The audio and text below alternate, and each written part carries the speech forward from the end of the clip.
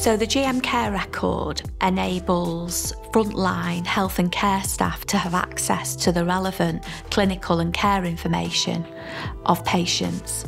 The primary purpose of the care record is to allow care providers to see the data of the patients that they treat. So for instance, a doctor at the hospital would be able to see the full care record from primary care of the patients that they are seeing. If anyone's been to hospital, you'll know they ask you questions that your GP would know the answer to. You need to repeat things over and over again.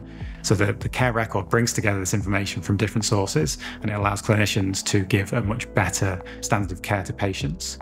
So you might wonder why this doesn't exist already. Well, it has existed in various forms in different parts of Manchester for a number of years, and some areas have been more developed than others. But what those areas haven't done is share information across boundaries. In an emergency setting, the Greater Manchester Care Record can provide information to clinicians at the hospital which may make a big difference in improving patient care and outcomes, especially in those time-critical situations. Having access to that information really helps me as a consultant to be able to make a timely diagnosis and to sort out an appropriate management plan for the patient. It's fair to say I probably don't work a clinical day without using it. I think it has been so helpful to us in managing our patients day to day.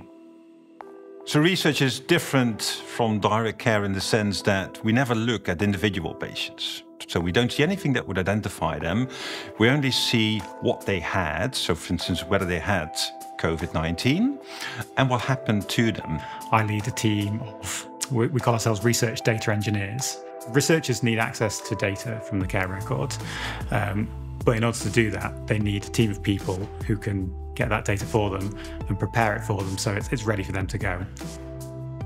So there exists a governance process to decide who gets access to the data and to what data specifically. So the data that researchers see is actually quite limited.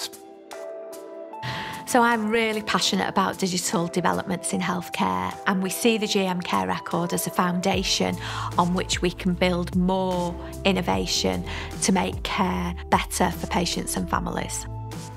As I get a little bit older, I'm aware that at some point I'm likely to be a patient, and I suppose I wish the doctors who are looking after me in the future to be able to have the same access to my records that I benefit from when I'm treating a patient.